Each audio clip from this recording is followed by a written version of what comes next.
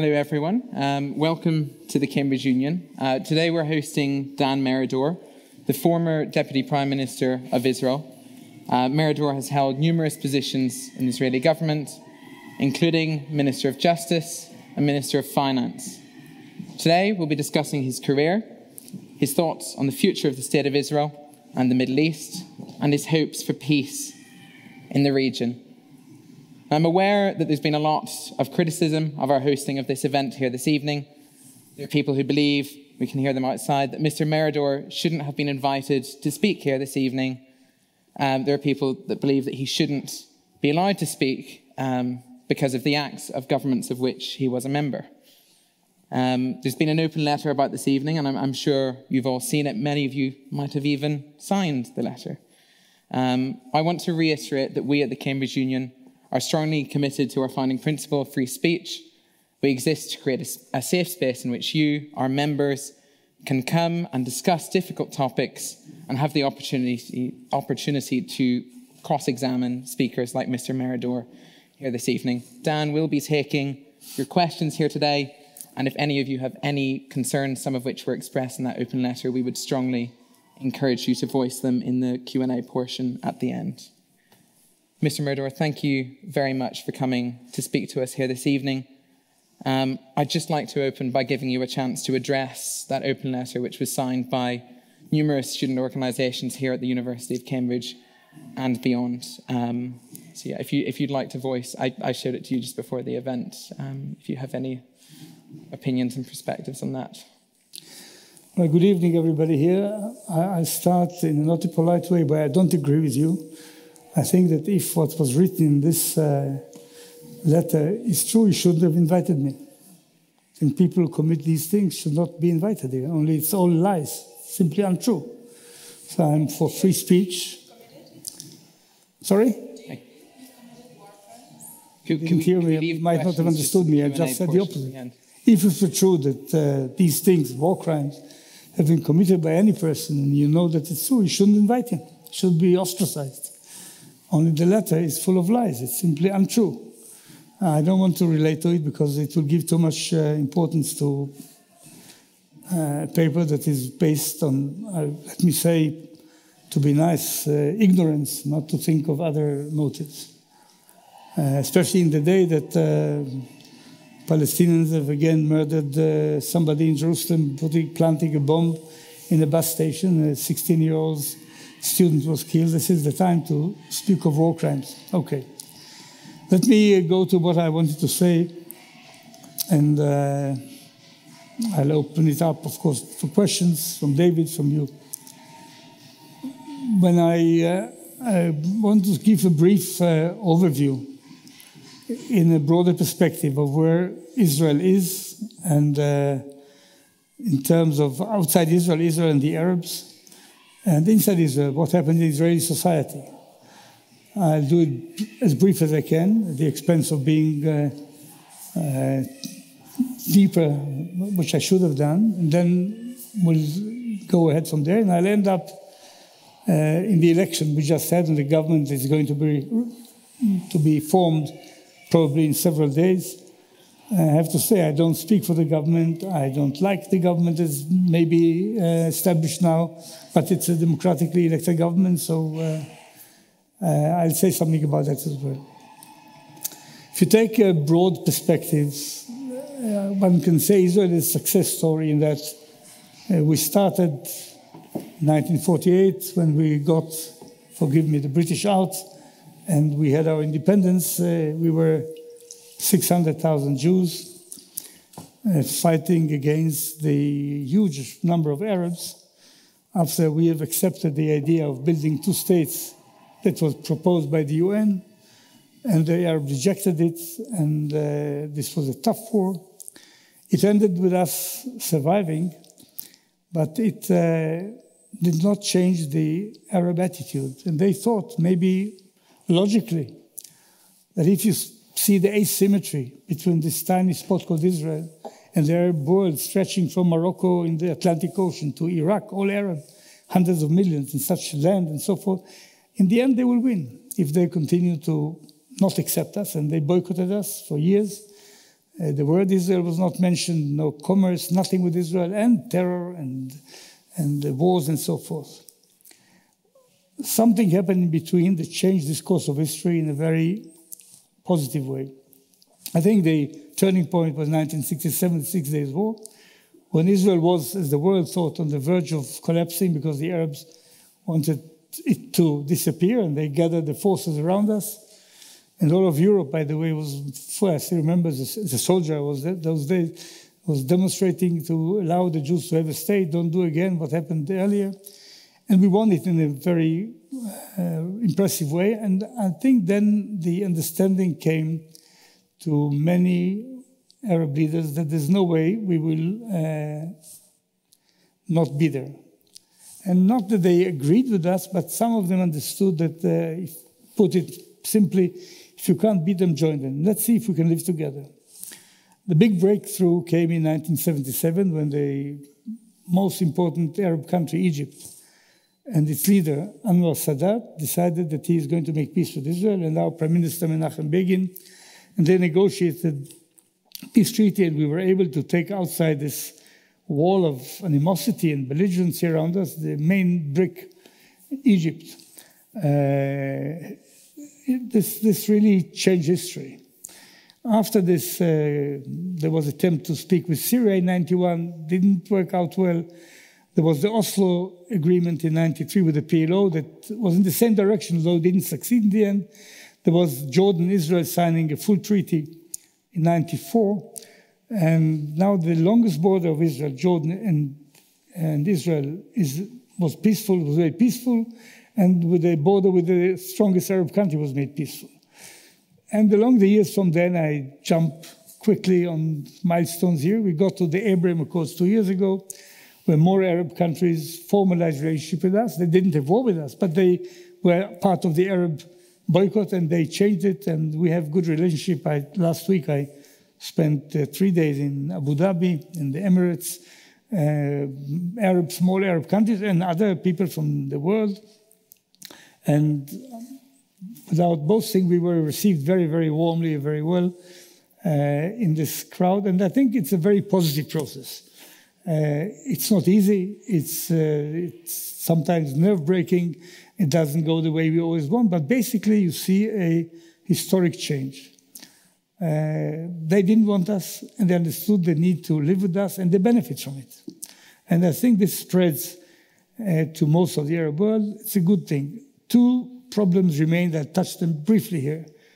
One, Iran, that is threatening stability in the region, and it created a change of the divide in the region. It's not the Jews against the Arabs, it's Israel and most of the Arabs against Iran.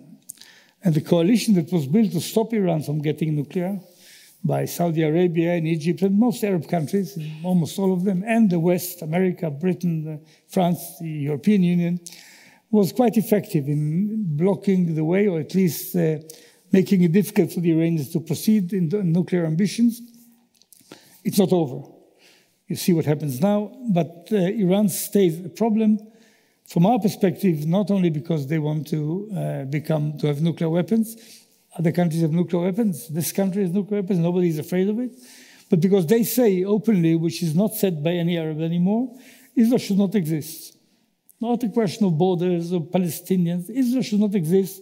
And they plant this argument in religious roots. Our religion does not allow for a non-Muslim state to be there.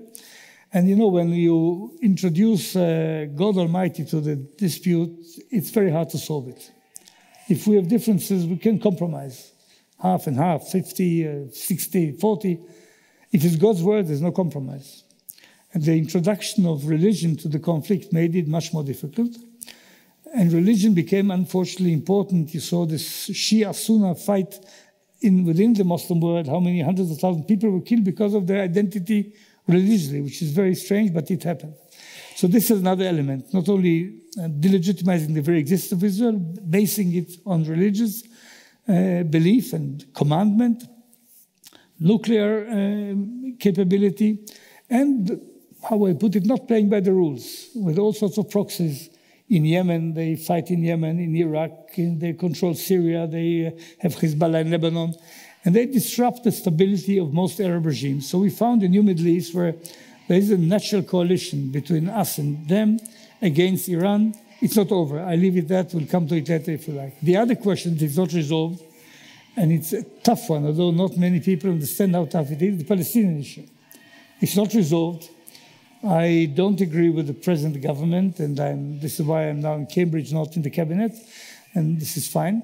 But this government may not be very enthusiastic about having an agreement, but we had other governments. The most dovish of all, by Barak in 2000, I was with him at Camp David, Maryland, the United States, with Arafat still alive, the leader of Palestine, with President Clinton for 2 weeks, incarcerated at Camp David, not being able to leave, but speaking very intimately.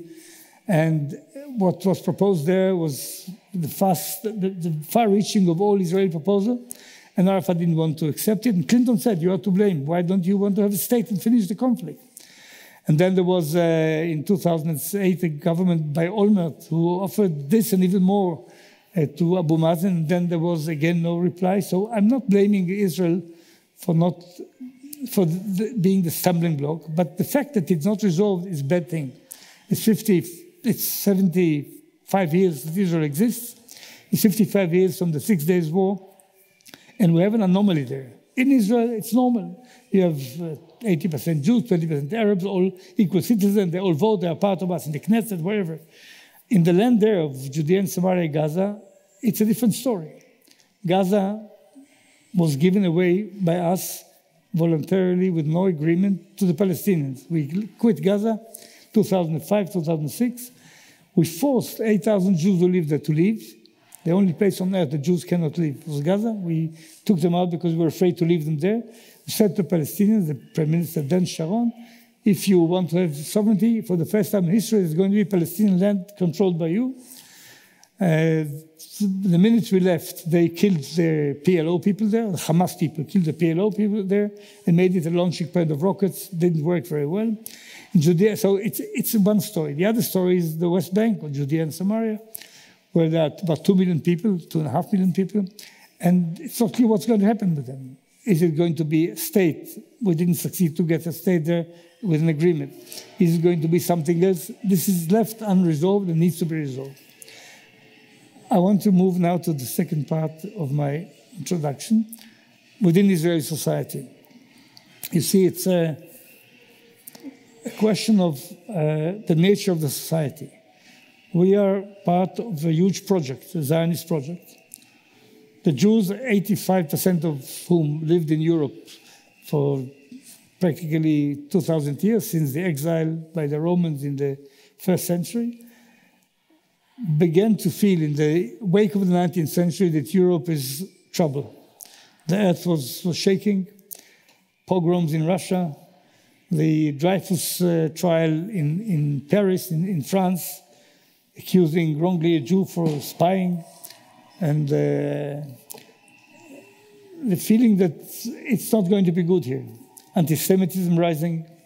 So millions of Jews left Europe to America, 2 or 3 million in the wake in the turn of the centuries. Several 100,000 went to Western Europe, including to these islands. The Zionists had a different idea. We can't continue being in other countries. Let's go back to our homeland and save the Jews. They will have where to go. And we failed. We failed because the state was established in 48, not in 38. Had we had the state in 38, there wouldn't have been a Holocaust. People had where to go. But the country was under British mandate. The British, unfortunately, against their promise and commitment, blocked all the escape routes from Europe to Palestine, and Jews were left to die, and they died, 6 million of them in Europe. So in that sense, we didn't succeed. But from that minute on, from, as I told you, 600,000, we got to over 7 million Jews and about 2 million Arabs, more or less the numbers. From the weakest point of weakness in our history, 80 years ago, we are maybe now in the strongest point, not only militarily, economically, scientifically, education, and so forth. Trying to do all this with democracy. Now, it's easy to speak of democracy in regular times. When Britain had the war in 1940 to 45, they detained as alien citizens all the Jews who were here. Because they were alien, because they had German passports, they ran away from Germany. Not very democratic. The same thing with the Japanese were treated in America. So democracy is easy when there's peace. There's war, it's not easy. And what do you do with a stranger and so forth? We tried to build a state after a bloody war in 48 and democracy. And the national Jewish cause was very important. It's rebuilding a state, of course, for the Jewish people, but doing it in democratic conditions by majority, minority, human rights. What complicated it more is that the first prime minister, mistakenly, a huge mistake, I think, followed the British example and didn't want a constitution. So the basic rights are not written in any document that is binding. So it was the Supreme Court of Israel that was very courageous in the early days, and they forced the government to follow the basic elements of equality, of freedom of speech, and so forth. I don't want to go into all the details, but we were able to keep, even in tough times, high standard of democracy and liberal values alongside the Jewish national cause. And build this equilibrium was, I think, the reason for our success. In recent years, there's a change, and it's not for the better. I'd say three things. What that happened here, and I am concerned, is a nicer word than other words I could use. And Mr. Meridor, if we could finish it. I finish this, and then you ask me your questions. The world is changing the course that has been set since 1945. After the Second World War, because of the horrors of that war, not only to Jews. Britain had its share, and the world saw the horrors of dictatorships and absolute sovereignty, and the majority does what they like. And there was a beginning of a new trend against this. For democracy, human rights, rule of law, sovereignty is not above all, there's something above the state. The criminals of Germany were hanged in Nuremberg for crimes they never committed, because the German law didn't make it a crime to kill Jews. But people, the world said to them, there's something above the state not everything. And they were hanged for this. And the idea of international law, protecting civilians, protecting human beings against the majority sometimes, became a very important norm. Democracy was spreading in many parts of the world until Mr. Fukuyama thought we reached the end of history. The liberals won. Now there is a backlash. Look not only at Putin, look at Hungary, look at Poland, look at France with 42% to Marine Le Pen, the extreme fascist, racist party. Look at Italy, a prime minister that supported Mussolini, that admired Mussolini, become prime minister. And in my country as well, there is a trend or an attempt to give less respect to the basic ideas of human rights and equality, and more to the nation. You know, a person who used to say America first, by nation above everything else, not the people, the nation, the state.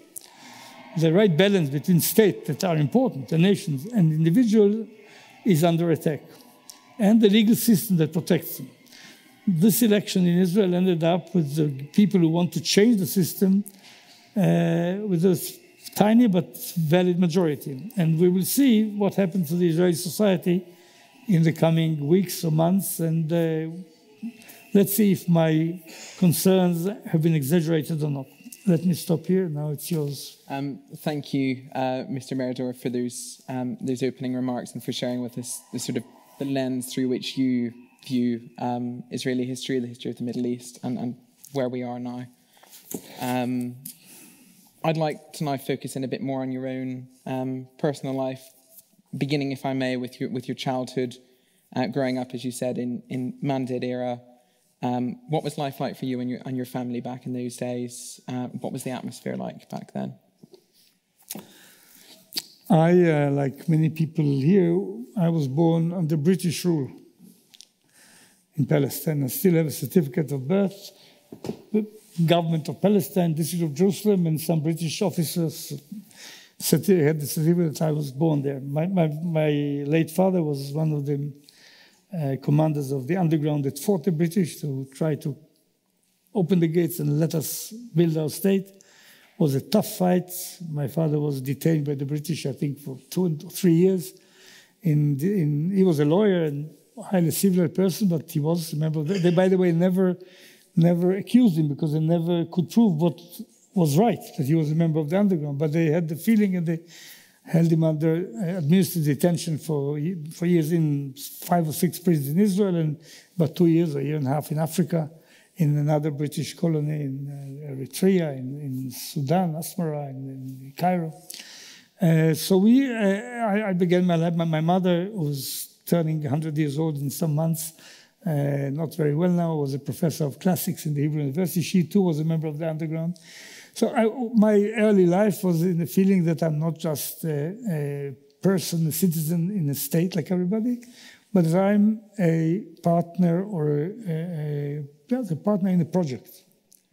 We are part of a project, the project to rebuild a Jewish state, to develop the Hebrew language. You always thought, are we doing better or worse? It's not just living somewhere. It's a project in the process. I went to school like everybody else, and then I went to the army, and I served there as a tank commander. I wanted to become a pilot, and after 2 months, I understood that I'm not the right person for that, and they told me, thank you. So I went to the Armored Corps, and I was a tank gunner, then a tank commander, then officer in tanks in the Israeli Armed Corps. I am so archaic that I fought in the 6 Days War in Egypt. Successful war, successful with a heavy price. My company commander was killed just near me. But we won this war, and then I was in reserve service, and in 73, in the Yom Kippur War, I fought in the Golan Heights. The Syrians even were able to wound me, but I'm here, so it wasn't that bad. I went to the Faculty of Law in Jerusalem, and I studied law, and I practiced law. And since I was out of the army at the age of 20, 21, I joined a political party called Cherut, means liberty, which was built on the tradition of the underground movement, of which my father was one of the leaders. So I can say I chose it. I did choose it, but it was in the spirit of family. I was not a rebel against tradition. It's not nice to say, but this is the truth. And I was there. It was not my work. I was working as a lawyer, and I loved it very much in the courts in Jerusalem. By the way, most of the law then was still British or English law. We changed it little by little because the British left a system that was not like for British people, but for the natives. It was good enough. And so I joined the party. I was active in the party in the afternoons, evenings. I don't want to go into all of this, but in 1981, the end of 81, the Prime Minister then, Mr. Begin, asked me to be his secretary of his cabinet, which was a surprise. I didn't know it's going to happen. It was even published in the press before I knew it, and then I found that I'm there. And my life changed in that sense, and I was secretary of the cabinet of Begin. It was the last phase of withdrawal from Sinai, which was tough, but Begin went all through with it. Then the war in Lebanon, that was started as an operation and tragically became a tragedy in the end. Then I stayed on with the new Prime Minister Shamir, and then I ran for the Knesset, for the parliament. And from 1984, for many years, I was a member of the parliament, dealing with defense issues, with legal issues, constitutional issues, economy, and other things. I served as Minister of Justice from 1988 to 1992, and I was proud that in my time the human rights basic laws were enacted. Some of them are threatened now. Deciding not only the values, not all of them, by the way, it was tough to get all of them, but basic values are there, human dignity, liberty, and so forth, and that the Supreme Court has an overview or a right to judicial review on Knesset law, which doesn't exist in England, but we thought it's important that the democracy is not about majority. Of course, majority, not a king or not a dictator, but majority enough is not good enough, because most dictators have majority. And democracy is what majority cannot do to a minority or to the individual. They can't tell me you won't vote because you are black or white. You can't speak because you're against the government. There are things that majority should not do in a democracy. And the courts have the function of guaranteeing that even the majority, whether it's government or parliament, wants to do that. So we strengthened the courts. Now there is, I have to say, an attempt to regress, to go back on it, and it's, to me, I don't like it. I think it's fair to say that you've had quite a long and varied political career.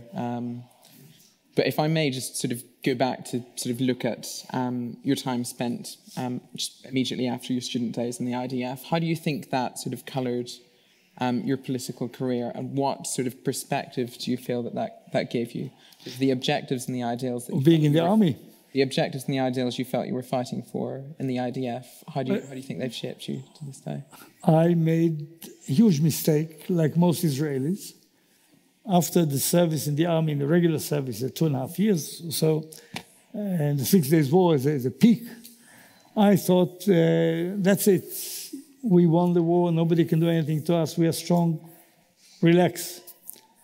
And we relaxed. And in 1973, we were found wrong. The Arabs surprised us, and they attacked us by surprise, and I learned a very important lesson. It's important to be strong. It's important not to be weak in the world of today. We saw what weakness brought us to the Jews, but you can't be sure that you're always strong. You need to think and look again and try to see, is there a way to solve the conflict? So I think the 2 wars had an effect on me, but the second one, I was 7 years older, which is something in these years, but understanding that wars are maybe necessary but ugly, and if you can avoid them, try to avoid them. You know, people in old days, until 50 years ago, never saw wars when they happened. Napoleon fought the Russians in 1812, and if you lived in Paris, you would go to dance cancan and drink wine. You didn't know what the war looks like. Or in Russia, for that matter. Until the end of the war, when Napoleon came back with his defeated army, they understood it didn't go well. And it would take, I think, 80 years for Tolstoy to write War and Peace. And only there you see how Andrei or Natasha or Pierre described the war. And you see it's awful. What happened now is that there is television, there's media. And people see on the screen how war looks. They never saw it in life, in their life history, since the early days of history. Wars of Greeks and Persians and the Arabs and the English and French. Nobody knew how it looks. And I'm telling you, as one who was there, it's ugly, it's awful. People get killed. Yeah, they're enemies, they're soldiers. They're not bad guys. They are only soldiers. They fight you, you fight them. They try to kill me, I try to kill them. So, okay, legitimate. But then there is a wife who looks for her husband, or children who look for their father, and it's destruction. War is ugly and awful. And usually it doesn't solve things. Sometimes you have to fight. Britain had to fight against the Germans. Don't say don't fight, but don't think it's fun. Don't think it's like the Hollywood movies of the 50s, like you go with on a horseback to the horizon. It's not like this. So if you can avoid war, it's important, but don't think that being weak is the answer. It's not. So the balance between the readiness for war and the reluctance to go to war is something that was shaped in me, not only through the war, but through the war and through my, hopefully something in my head, thinking of what I see. So would you think, at least from your perspective, that you would say that that sort of desire to see peace was one of the driving forces for you personally of your political career? Was that one of the things that you army service? felt you were striving? No, it was very important experience in my life, definitely. War is always, because it's the extreme of everything, and your life is in danger. And you can get killed or wounded, you can kill and wound others. It's the worst thing, but it's very exciting in a bad sense. But they didn't shape my life. No, my life, I believe, was shaped by the way I educated, by the values I believe in, but what I see as the vision of the future and the feeling of responsibility to my society. On the point of peace and peace building, I think it's only fair to bring up one of the criticism which has constantly been levelled at you, especially in recent days. It features in the open letter, and that's a period in time in which you were serving as Netanyahu's deputy prime minister. There was a bombardment of Gaza for 8 days, which killed a reported 100 Palestinians. I was wondering if you could please tell us about the decision that was taken to bombard Gaza, whether you think there was any justification for it. Were you supportive of the government decision at the time? And do you think that calculus has changed now? Well, the facts are simply incorrect. There was a bombardment, serious one, on Israel, not on Gaza. We didn't want to go to war. What do we gain by war? We don't want to conquer Gaza. We gave Gaza to them. We said we are out of Gaza. But the Hamas, that doesn't accept the PLO, and the Iranian and others support, they launch rockets day and night. We tried to stop them from doing that. And we couldn't. So there was an operation of several days. By the way, when we started the operation, Arab countries said, kill them, finish them off. We can't continue with this Hamas. It's not only us. The world was with us, everybody. What happened, by the way, after 4 or 5 days of this war, because Israel is stronger, and the 350 square kilometers of Gaza, which is a very tiny piece of land, and you see on television, that I said earlier, how Israeli Air Force bombs this house, that house, and in no time you lose the public support, because there is a reversal of the equation here. If you look too strong too long a time, you become the villain, although you may not be the villain. If you are too weak and suffer a long time, you become the underdog. And I remember that happening. And I always said, stop the war immediately because we are losing it on the screen, and we may be losing it. So it was a short war. Was it justified to fight? Not less than the British bombardment on Germany. Of course, they kill you, they bombard you. After you free them, you are not there anymore. What should you do? We didn't want to do it, by the way. I remember the government tried not. We used Egypt, who was then Muslim Brotherhood, tell them to stop it. The Americans tried to tell them. Everybody tried that, and nobody had an influence on them. By the way, in the end, in the cabinet, there was a war cabinet, said, let's stop it unilaterally, although it's less good, but continuing is bad for us. They were hit by us, but let's stop it because it's not good. It looks bad. So you advocate in a minute. And what happened is something that we didn't expect. Egypt, there was a revolution. Mubarak was ousted, and the Muslim Brotherhood took Egypt by Mr. Morsi. And for them, we don't exist. Israel is not legitimate, and so forth. And I was afraid that if the war goes on, we lose Egypt. They are friends of the Hamas. In fact, the Egyptian intelligence came in, and they helped us have an agreement or tacit agreement with Hamas, and they stopped the war. And they went to war, an operation of several days. And it's something that we had to do, unfortunately. And then it was quiet for several years.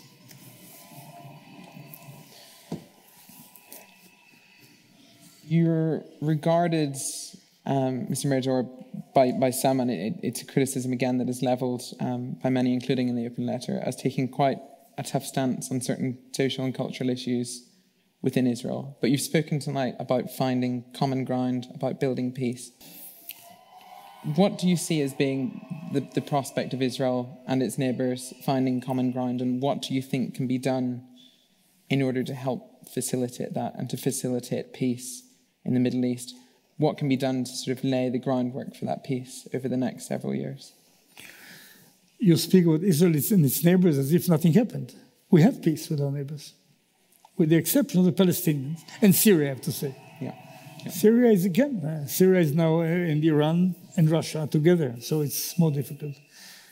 We had peace, and I just described, don't want to repeat what I said, which was not an easy story.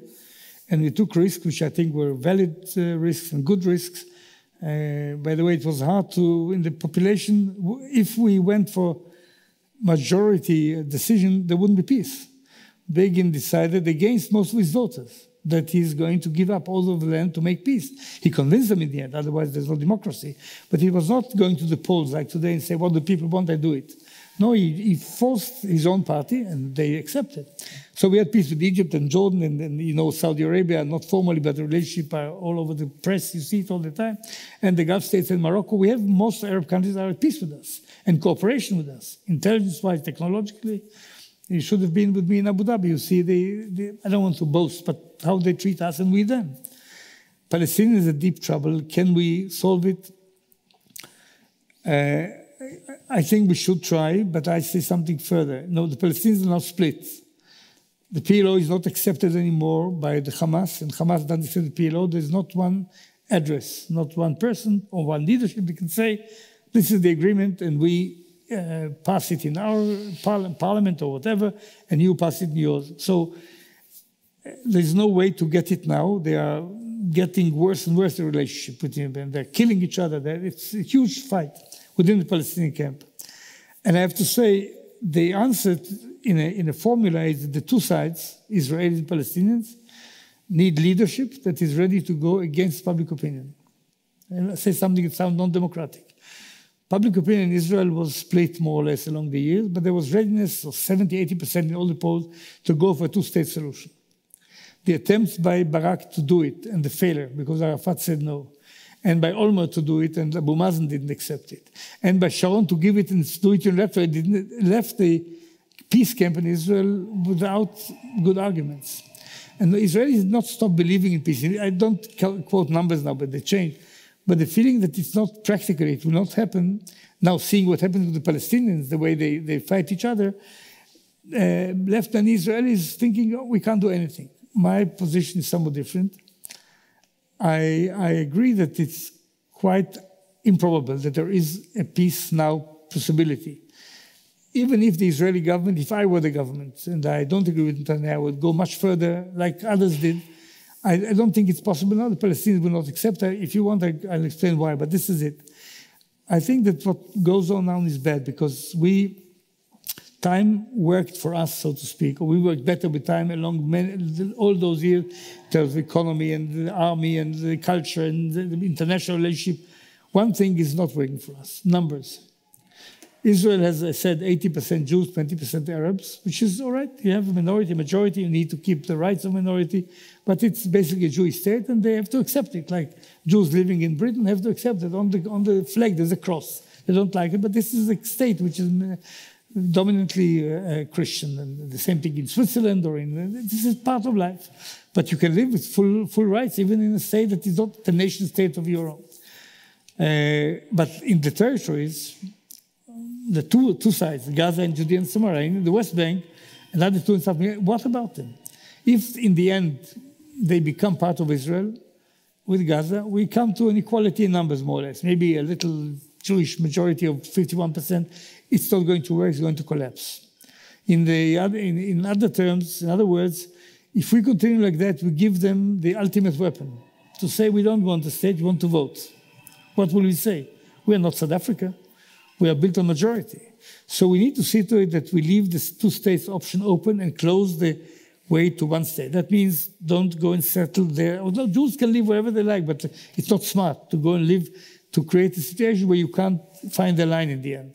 So I would do certain things. I want to go into all of them to say what is the line that we want and not settle the other side, to give them all the authority on the other side. But one thing, as long as there's no agreement, I can't take the army out because it collapsed like Gaza and Hamas will take over. So I think we need to do things that may not bring peace tomorrow morning, but may facilitate and leave the option for peace open. Syria is a different story. It has to do other, and Lebanon is governed by Iran. So this is a story I can't solve now. One of the most famed periods of your political career was your founding of the Centre Party in 1999, the decision to leave the Likud. Now, you mentioned earlier that was some sort of attempt to counter Netanyahu, to counter others. Could you describe for us, just briefly, your role in that movement, your decisions for deciding to found the Centre Party, and why you ultimately ended up back with Likud? Well, as I explained earlier, I was born into a certain movement that was called Herut, Liberty, and became Likud. And I was really one of the people that had been leading it in a way. And it was not easy for me to leave it. Netanyahu came in the late 80s and joined the party. He was, forget the rest. And in a democratic way, he won the election. After Shamir resigned, Rabin, I don't want to go to all history, he won the election. And I had an option, what should I do? And I accepted the results. And I worked with him. He wanted it very much. And I worked with him. I was Minister of Finance under him, with him. for a certain time. And along the time, the differences between us grew wider and wider. Until in 97, the end of 97, I couldn't take it any longer and I resigned. Did you say that must have been tough? I mean, you were with Likud from the beginning. I'm Likud before Netanyahu was there. I'm not boasting. This is a fact, that's all. And I resigned. And then I asked myself, what should I do now?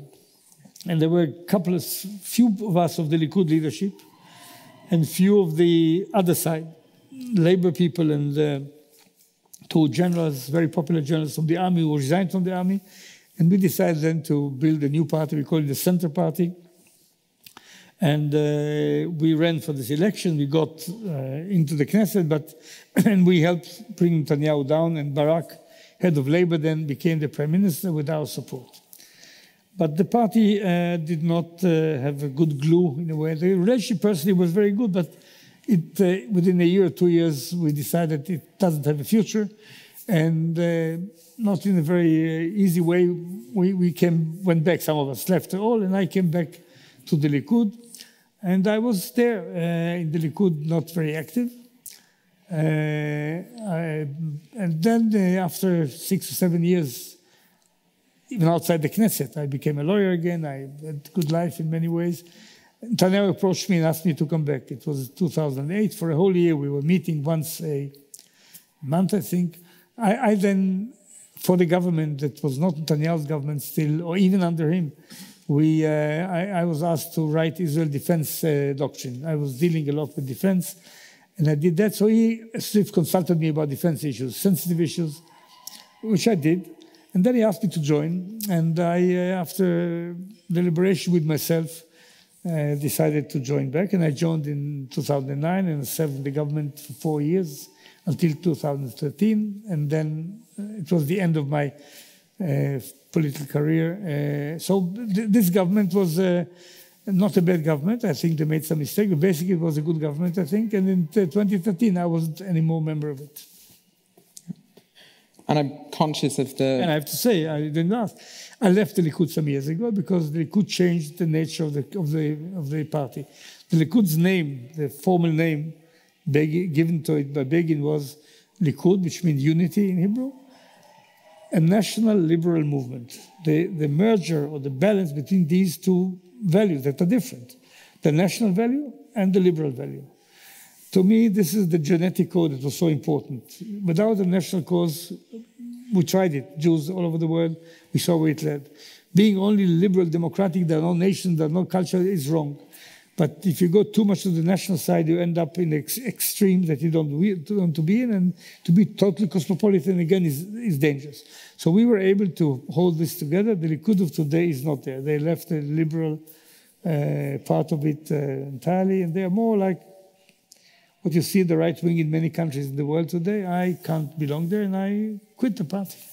I'm conscious of the time, Mr. Meridor, and the need to move on to audience questions, of which we have a few. If I may, just one last question from me on your post-political career. Since leaving politics, you've been involved in an organisation called the Jerusalem Foundation. I wonder if you might talk a bit about the work that you've been doing with them. There is a foundation that was established by a man called Teddy Kollek, who was the mayor of Jerusalem for 28 years, legendary person, the left-wing Labour Party, but he was the mayor of Jerusalem. And he established an association, not in the municipality, that would be able to help Jerusalem outside the municipality budgets and constraints and so forth. And in a certain time, after he resigned, or he already died, I think, they asked me to head this organization, which I did very well, with very enthusiasm. All this is not for money, it's pro bono, of course, but we gathered, we looked for resources to help Jerusalem in the world, mainly in the Jewish world, and a lot of association, education association, universities, theater, were financed by this organization. And I was there 6 years, and then I left, and other people are doing it. Picking up on that, a criticism which has often been levelled at the organisation is that it funded Arab communities to a lesser extent than Jewish ones. How would you respond to that criticism? That it funded Arab neighborhoods to a lesser extent than Jewish ones. Well, it's saying something that is entirely wrong. It's accused by many Israelis, Jews, that we give too much to the Arabs. I don't think we give too much because they are the underprivileged, and we should give them more because there should be help to them. The Jewish Foundation gave to Jerusalemites, not to people, to organizations. For one, I remember going to Switzerland, getting from the Swiss government 17 million, was it francs or dollars, I don't remember, for a bilingual school of Jews and Arabs together, which is not usually the case. There are people, and bilingual school is there in Jerusalem, and we did it for them. And there are other things we did there. I don't want to go into detail. It's simply wrong. When people level accusations, like this letter, all wrong, or 90% wrong, and then you need to defend. I want to defend myself. It's simply wrong. I don't want to go into details. And the Jerusalem Foundation is exactly this, which is why it's not very much liked by the right-wingers. But this is the facts. I don't think there's any... I didn't hear to this minute the Jerusalem Foundation I am not there anymore, but it discriminates against Arabs, just the opposite. I can see that our audience has many more questions, yes, so we'll move on to those. Just in the front row. Glad to know that lawyers can lead a good life as someone who eventually wants to become one. My question is really about, I'm really concerned that when Jews deviate from what is expected of them, society clamps down on them. So I'm thinking about, you mentioned America being a safe haven, and in many ways it was when United Kingdom, Canada, elsewhere weren't. But then, Ethel Rosenberg was an innocent woman who was, Ethel Rosenberg. Yeah, she was... Julius Ethel Rosenberg, the trial... right, exactly. The first woman to have been convicted and sentenced to death. In addition, Noam Chomsky, for defending Holocaust denialism. In addition, Tali Fahima for calling herself Palestinian. So Jews that deviate from what is expected of Jews tend to bear the wrath of society. And I think until that changes, where is the hope? Again, what is the question? The question is... What about Jews? What about Jews? The question is... The role of Jews in society, or what? No. The question is that the Zionist project is meant to protect us, right? The Zionists, yeah, okay. But are we really protected unless and until that changes? I'm not sure I understood your question, but let me say what I understood from it. That's all you can do. Jews, all right. Jews, as after in the 1st century AD and 2nd century, Jews were under Roman rule, the Roman Empire, and there was a rebellion against the Romans, and the Romans won, definitely, a strong empire. Destroyed the temple, which was the center of Jewish religion and statehood, and Jews were exiled. Jews were dispersed all over the world, added to the Jews who were dispersed in the 8th century BC by the Babylonians to Babylon, Iraq of today. So Jews became a people without a land. And what kept them together is religion. The same religion, with very few differences, would be practiced in Iraq and in Moscow and Berlin and even London. Jews were never, for many years, were not equal citizens. And this country, in I think 1296, expelled all the Jews. And I don't want to go into history. All over the place, Jews were either taken politely into society or discriminated against and persecution. Okay, but Jews live like this, believing that we need to wait for Messiah to come. The Christian will say to come again, for us to come, but when he comes, he'll ask him, but it's first time or second time. But in the meantime, don't do a thing. You're in exile and stay in exile. You sinned against God. You didn't keep the commandments. And the rabbis and the religious establishment said, we are there. In the 18th, 19th century, with the Enlightenment, with the new secularism all over the world, there was a dramatic change. And there was a phenomenon people didn't know in the past, a secular Jew.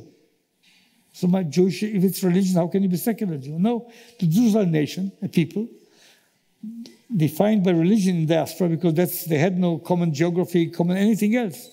But we want to return to history and become again what we were, a nation with sovereignty, with land and so forth. And there was a development in the late 19th century, early 20th century. And the return to the ancient homeland was accepted by the way of the world of then. The world of today may be different, by the British government, and they gave the declaration in 1917, the Jews would be helped to return to their homeland. And the League of Nations they gave the mandate to Britain to help build a Jewish national homeland. This is the word there. And there was a religious color to it. The Prime Minister of Britain that has religious. Here the Bible said the Jews will come back, we'll help them to come back. And so this was the beginning of the Zionist movement. The Jews are a nation. It's a huge revolution. From some religious guys, they don't accept it. How can you be Jewish if you're not keeping all the commandments, if you're not eating kosher, whatever? But the world today is a different world. So now to be a nation means that you need to do things you never did in diaspora, to have policemen, to legislate, to deal with minorities. Now you are a majority. How do you treat minorities? Not when you were minorities, it's very easy to be for minorities. Now you are a majority. How do you treat minorities amongst you? All sorts of tests that are being experimented, if you like, in Israel. So now you have Jews in Israel, about 7 million something, more than 7 million in Israel, and about the same number in the diaspora all over the world. It's a major shift in Jewish history, of course, after European Jewry was massacred. I have to remember that. And the relationship between Jews here and there are important. And some of them see in Israel as a safe haven if something happens. Where I live in Jerusalem, I hear now more American English and French of Jews buying apartments just in case, or coming to Israel. So the relationship between the Jews and the Jewish values and Israel is interesting because Jewish values, as we know them, were developed in diaspora, not when you are the government. Now you are the government. How do you develop what is to be Jewish today in terms of values? So we are experimenting that. And by the way, the election I mentioned is, in a way, all about that. What sort of country are we going to be? So this is more or less what I can tell you about how it's very important to me, the Jewish part of me, and I'm not religious, but I'm fully Jewish and fully human, fully also other things. But being a member of the Jewish people is important to me, and I care about the Jewish people. Yeah. You've spoken a bit about the need to accept that Israel is a Jewish state. Do you think that Israel has come far enough in terms of minority protection? Or what still needs to be done? I think inside Israel, I don't speak of the territories, to make very clear it's not part of Israel, it's not democracy, it's something that needs to be changed. It's an anomaly that we tried to change, we couldn't, or we should. I don't leave that. Yes, Israel is a democracy with minority rights. Could it be better? Yes, it can be better. But it's much better than minority rights in most other countries. I think we should always do better, not because we don't like it, but because I think it's our interest. And there is, as I said, the moral test. We were minorities all over the world, which is why Jews were quite at the front of the fights for human rights and minority rights in America and South Africa. Why not? And Jews were among the drafters of the Human Rights Convention in Europe. So the test is not when you are a minority. The test of yourself is when you're a majority. And do you give the minority the same rights you wanted to be given when you're a minority? This, I think, the moral test for us. And I think basically, yes, we do it right. Now there's other trends I spoke of earlier, against the stranger, the other. You see it all over the world, including in Israel, and I don't like it. And there is a fight over the values. But basically, the Arabs now in the Knesset today, there are Arab members who vote like me and have been voted in like me, and has full equality in these terms. Is there a gap? Yes, there's gaps. The Arab Christian society is very high in terms of income and education. The Muslim Arab society is much lower. It's not Jews and Arabs. It's other things that has to do with this. We need to do more to give affirmative action, you say, to the poor guys. The ultra-Orthodox Jews and the Muslim Arabs are the poorer. So yes, you need to have them. But yes, it's a minority that enjoys civil rights. Could be better, yes, should be better. Not by law. The law is all right. By practice. There's a hand there that's in the second row that's been up for a while. So upon hearing of your invite, thousands of academics, students and staff, including 32 organizations within Cambridge University, signed an open letter condemning your disgraceful invite to the union, leading to the union not even promoting your talk as they would with other events. Hence the very poor turnout. As I'm sure you can hear, there are hundreds of students just outside protesting your presence at this union. I'd like to reiterate it to your face. You and any other war criminal will never, ever be welcome at this university. Thank you. Okay. I'm glad you are out of the hole. I don't want to welcome you. You don't want to welcome me. It's fine. I think it is very important that we get some member engagement here. Yeah. It's again also just a hand in the third row there. Yeah. Do you have anything to say to the protesters outside who claim that you have violated the human rights of Palestinians? Could you repeat it? He says, do you have anything to say to the protesters outside who claim that you violated the rights of Palestinians? Yeah, I think that I said it. I don't want to repeat what I said. I think we have an unresolved issue. It needs to be resolved. If you want to go deeper, I'll tell you what I think was holding the conflict from being resolved until recently. Recently, there's a collapse of the Palestinian leadership, so it's another problem. The PLO, you may not know, I don't want to ask you, when was it established? When? Not after we got the territories. After Israel was established. It was to liberate the Middle East from Israel, not from territories. I repeat it. The idea that Israel is a wrong creature, it's illegal, it's immoral, and so forth, was the basis, the foundation of the PLO. It was established in 1964 or 5, 4 and 5, before the 6 Days War, before there were territories, as they call them. There was Israel, and they didn't want to accept Israel. When it came at Camp David to the point that almost everything was agreed, and I'm telling you from personal experience, I was there, it's known, it's not a secret thing, it was published all over the world. There was a question of the borders, it was more or less agreed. Not in the exact line, but this was not the problem. That a large part, almost all the land will go to them, a small part will stay with us for the 80% the settlers. It is almost nothing. The issue of security was agreed. Clinton, the last night, agreed on, made us agree on the other things. Jerusalem, which is a topic of great importance, although it has never been an Arab capital, and Arabs never made it a capital. It was our capital, but they wanted it for their capital, and Ehud Barak, the Prime Minister, agreed to something I would not have agreed, but he agreed, maybe rightly, maybe he was right. He agreed to divide Jerusalem, the Arab parts to the Arab, the Jewish parts to Israel. And there was an issue, a religious issue of Temple Mount. And there were all sorts of compromises, leave it unresolved, all sorts of ideas. If I may, the one thing that was not resolved, which is the crux of the matter here, Arafat was asked to say, if we have a state, that's the end of the conflict, no more claims. In other words, when you have a state, you won't continue to demand to go to Israel millions and turn Israel to another Arab state, what they call the right of return, or the claim to return. And this broke the whole story. Just to another element here, 2008, there were negotiations between Olmert and Abu Mazen, Mahmoud Abbas, the heir to Arafat. And don't take my words or Olmert's words. There's a book by Condoleezza Rice, the Secretary of State, of 500 pages. I read the 60 pages relevant. And she says, Olmert comes to her and says, or calls her, come, we can solve the problem. I think we have a solution. There are 260 meetings, Israeli-Palestinian, on the details. And she comes and he talks to her over dinner at his home. And he says to him, I'll give the Palestinians, I don't quote verbatim, all the land with 6% of swap. It's the same country anyway, so they'll get 6 and we'll more or less. Palestinian statehood, of course, end of occupation. Jerusalem, Arab to the Arabs, Jewish to Israel, and he even offered something that I wouldn't have because I think it's not practical, international regime in the Holy Basin, the old city and around it. But one thing not, he said, I'm not ready after the state that they have what they call return to Israel. I can give them 5,000 people to come. She said, I didn't believe my ears, she's right.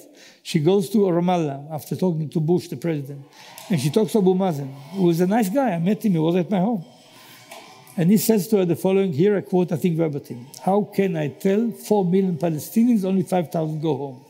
In other words, without the right of return, there's no end with the Palestinian state. They want to continue the struggle until there's no Israel. If there is no Palestinian leader, and I hope there will be one, I think in the young generation there might be some, who understand that we need to divide painfully a land that I'm sure is all mine and he's sure is all his.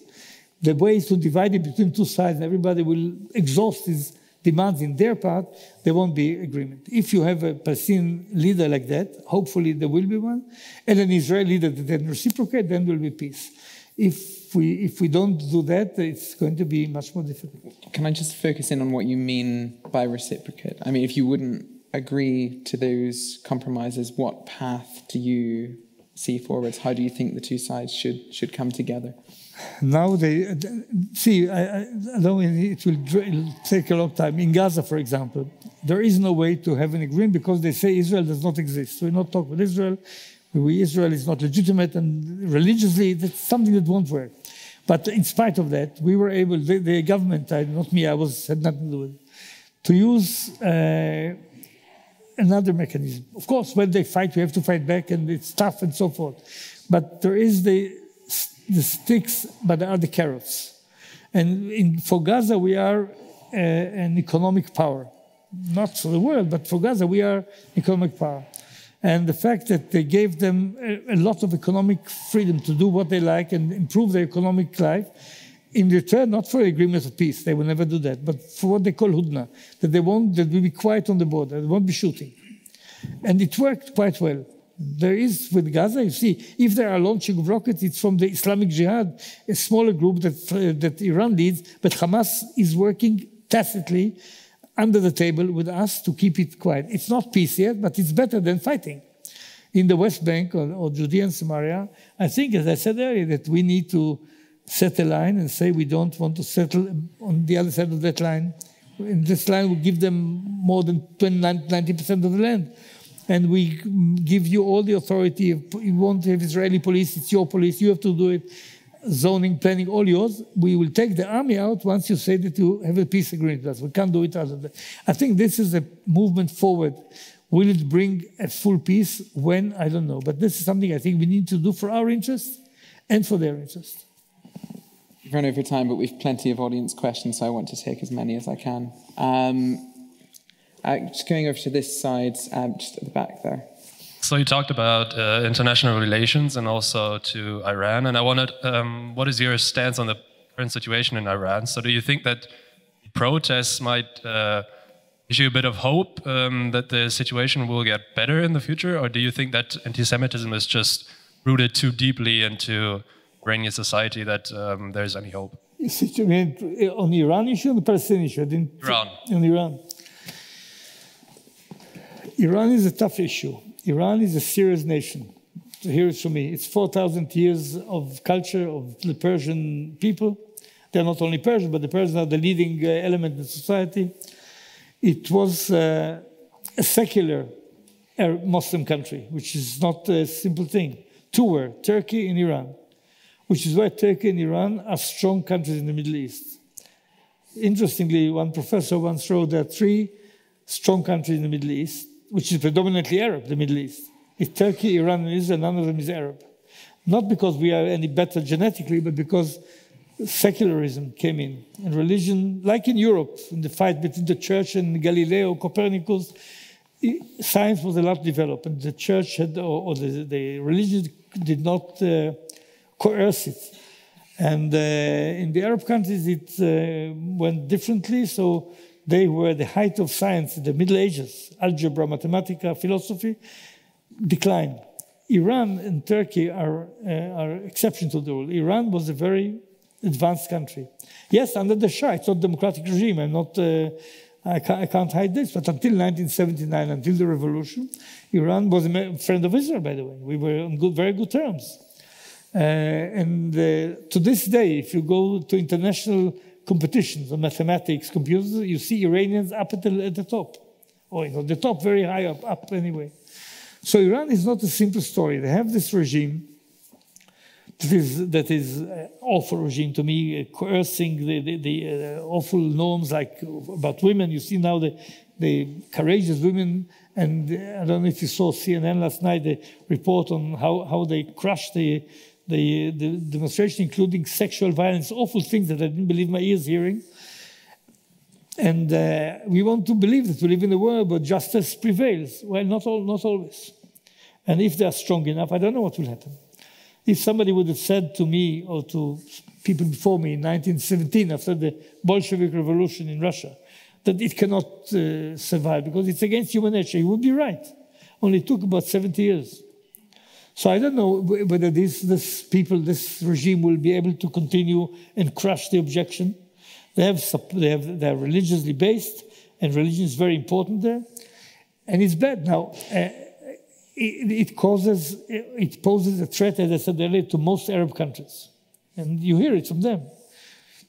And I think that if international relationship, international policy is guided in a way that there is a grand coalition, as it was in 2015 against Iran, America, even Russia was part of that then, I have to say, and Europe, of course, and Canada, Australia, and most Arab countries.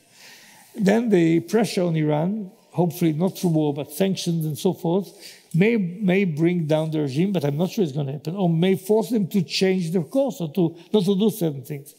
This is the preferred way. To do it alone, as some Israelis want, is very courageous but stupid. If you can act in such a grand coalition, use the potential of such grand coalition. And it's not a simple, small country that you can do away with. No. We have been trying to stop them from getting nuclear. I don't want to go into detail. There were all sorts of stories that I can, but I'm not allowed to speak of. But they did not stop.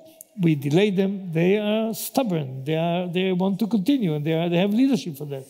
So it's a real contest between two powers, the more conservative, more traditional power in the Arab world. No democracies there, not playing games there, no democracy in the Arab world in terms we know, but they're more stable and less destabilizing. And Iran is on a different course. Again, the leadership of the world is needed here. Israel has its role, but it's not to me, it's not the main story of Israel. It's the Arab countries and the world, the America, Britain, and France, and the world that can do something. It's important because, think of it, if they have a nuclear bomb, in no time Saudi Arabia will have a nuclear bomb. They will not let Iran do it without them. And they can do it. I mean, money is not in shortage there, and the science is there. And then Egypt, you have a nuclear race in a very unstable area. It's dangerous. So it needs to be stopped. Forget Israel for a minute. It needs to be stopped. Can it be done? I hope it can be done. I can't give any guarantee. Yes, just in the third row. Okay. Hi. Does this work? I posed a variation of this question to Zippy Hatolvi when she came to the union and gave no response. So I'm hoping you can give a response. You claimed that the open letter signed was full of lies and was made out of ignorance. Human rights groups, such as groups in Israel like Beit Salem, have said that the country has worked contrary to human rights and has made human rights violations. Do you think such groups, similar to the open letter, are full of lies and ignorance, or is there some truth to the claims made by Beit Salem? Not sure I heard all the questions. Maybe my hearing is problematic or the acoustics here. I don't have a problem like this. If you speak of human rights and the Palestinian issue, there is a problem of human rights. There is a problem because if people don't live in democracy, there's basically a human rights problem. Britain should know it in running the entire world under its colonies. There are no human rights. It's bad. It needs to be resolved. I don't want to continue. But it can be resolved in a way that will eliminate us. I think it needs to be resolved. And in the meantime, when it's not yet resolved, we need to take care of human rights. For example, again, I don't want to speak of myself. You asked too many questions of myself, but we did something that no other country did. Our courts, including the High Court of Justice, is open to Palestinians. In Britain, it was not the case, by the way. In America, it's not the case, to Guantanamo and other places. So they come and they go to the High Court of Justice, and not every time, but many times they get the injunction or whatever they want. I definitely try to do that, and people even didn't like what I did, but Israel, as a rule, did try to maintain the highest possible way of human rights. But I agree, when you live under in a regime where you are not electing or selecting, there's a military in the neighborhood, it's not human rights. Even then, one should see to it that they have the best you can, and the right thing to do is to resolve it and to come to an agreement where there is a Palestinian state alongside Israel, and that's the end of the conflict, not continuing saying, now we want to go to your country, and they will go in millions, because it's, I think, 6 or 7 times higher standard of living, and it's a kilometer away. So there won't be an agreement, there won't be a solution. So it's a tough decision. For myself, who was born in a family that believed in the entirety of the land of Israel, and all these hours, to accept that we have to divide it, I'm telling you, it's not painful. And I'm one of many, I'm not speaking by myself. I want to accept that on the other side there are people who feel the same. But without this solution, what do you want to do? I think this is the only way to get out of it. Would you say that, in your view, that Palestinians have insufficient access to the sort of mechanisms of justice within? Yeah, they have access. They have access. Whether the courts always give them what they want, not to them, not to me. The courts do what they like. But basically, the courts have been known in the world. I can give you a lot of citation in the world for the Israeli courts to keep a standard of human rights and democracy as much as you can under a situation of the West Bank. And Gaza is now not there. It's like a foreign land. We're not there. We don't control it. But the West Bank, Judea and Samaria, you have 2.something million Palestinians. I don't think there's a week passing or 2 weeks that they don't appeal to the courts. And the courts sometimes give them, sometimes don't. Sometimes the court do what I think is right, sometimes the court do what I think is wrong. But there is an access. Nobody no other country in the world did it. But we do it, I think, rightly. And especially now that it's 50 years and more, people cannot be left without a remedy somehow.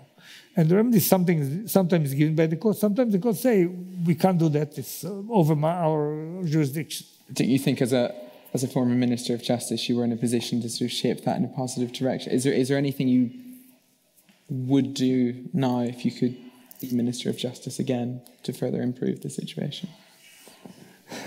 I want now the situation not to deteriorate. I don't know what will happen. Societies change. You could have thought that after, if you know law, after Roe versus Wade 50 years ago, a woman has the right to have abortion. The court changed in America, and they have no rights like this. So things change. If the society will go this American way, I hope America will go back. We'll have troubles. I hope not. I remember the British case, the war on Iraq, 91. The case called, I think, Shablak against something, the Secretary of Home Secretary. One night, the court case by Master of the Rolls, I forgot who he was, Donaldson, I think. The people from the Home Office knocked at the door and said, Mr. Shablak, saying to him, we deport you. He said, hey, I'm living here for several years, I'm almost naturalized, and I want to go to stay. And his family here. He said, no, we have information, intelligence, that you support Saddam Hussein and you are trying to do something. And he goes to the courts. And there is a case that I learned there when it happened. They say it's a national security issue, it's non-justiciable. And he's not given it, and he's deported. So I think it was the wrong decision. All the Israeli decisions are what I like? No, not always in every court. But there is a way that they have an access to the court of Israel. Yeah. Now I want to get in. I know that we've run way over. I need to get in just one more audience question just before we wrap up. I'd like to get in some more participation. Yes, you've had your hand up for a while, so go to you. Just in the middle of that row. Yeah. Thank you. It's been very interesting. I'm just wondering what you think the role of the Western media has been playing on increased anti-Semitism in the UK, in particular in London. That's the role of the Western media on anti-Semitism in the UK, in particular in London. There's been a lot of. Well, see, I'm a visitor. I should be polite, being a visitor, and I think that. When I spoke earlier of a change in the world back to identity, who I am, who I am not. Usually I define myself not as how good I am, but who I am not. I'm not the Mexican in America. I'm not the foreign worker. I'm not the black. I'm not the white. I'm not the Muslim. I'm not the Jew. So in this atmosphere, anti-Semitism, by the way, and anti-Islam as well, grows. And you feel, and it's not easy because people feel somewhat threatened and they want to go back to their own, to feel, it becomes like a football fans. I'm for Manchester United or Manchester City better today, and I don't care who makes the foul. It's not a foul. It's my company. People vote because they belong to a certain group, and sometimes it's defined against whom they are. So there's a lot of anti rather than pro, and this is a good soil on which anti-Semitism can be planted, and you see it in France. You see it in America. Again, being a Zionist, I say to Jews, you have a problem, you have a homeland, come here, there won't be anti-Semitism, come there, to Israel. But it's not a good answer. People have a right to live wherever they want without being attacked for their identity, religion, tradition, ethnicity. And it's, by the way, it's a problem for the Jews, it's a problem for the countries that don't deal with it. It begins against the Jews, it ends up in a bad society in many ways. So yes, there is more anti-Semitism in the world now. It comes from traditional anti-Semitism. In some countries, the church was very instrumental, not in all of them. The Catholic Church more than others. Even Luther had awful preaching against the Jews. The church is now less influential in Western Europe. And there is a racist anti-Semitism sometimes, and there is on many Muslims who came to Britain, because they're anti-Israeli, maybe there's a combination, so many sources. How bad it is, you should know better than I. I don't want to give you any expertise because I don't know. I read the press, I hear from people.